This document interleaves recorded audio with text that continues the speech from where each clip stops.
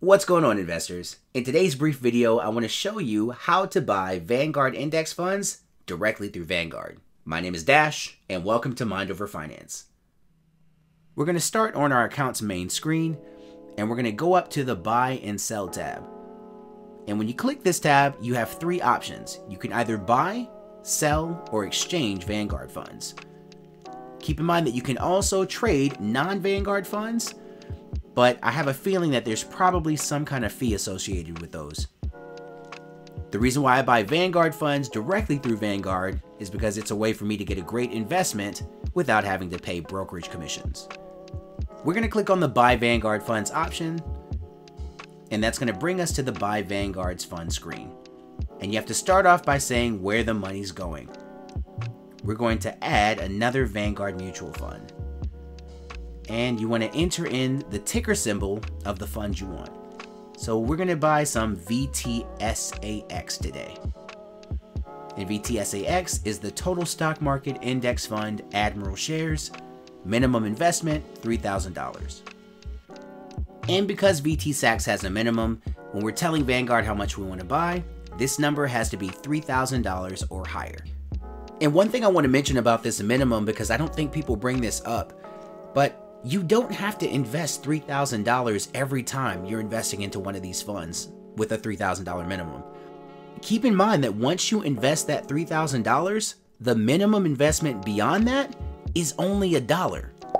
So if you have limited funds, it is nice to know that you don't have to dish out a ton of extra money to buy more of this fund.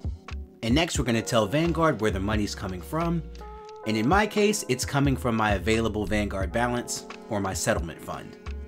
And when you click continue, this box will pop up asking you if it's okay to send your prospectus to you electronically. And I'll click accept. And on the next screen, I review my order.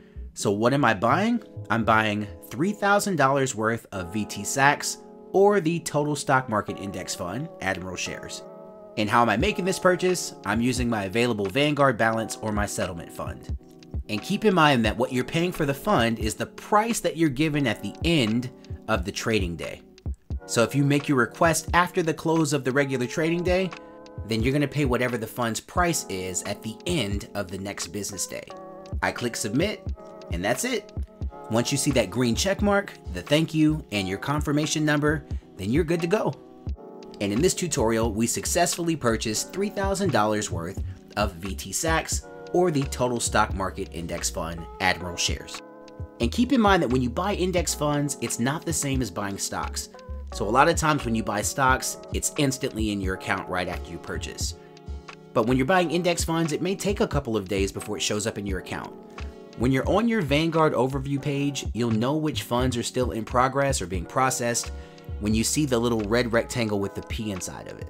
But once that red rectangle disappears, then you are the proud owner of index fund shares. Well, that'll do it for today's video. As always, thank you so much for watching. I hope you enjoyed it, but more importantly, I hope you got something from it.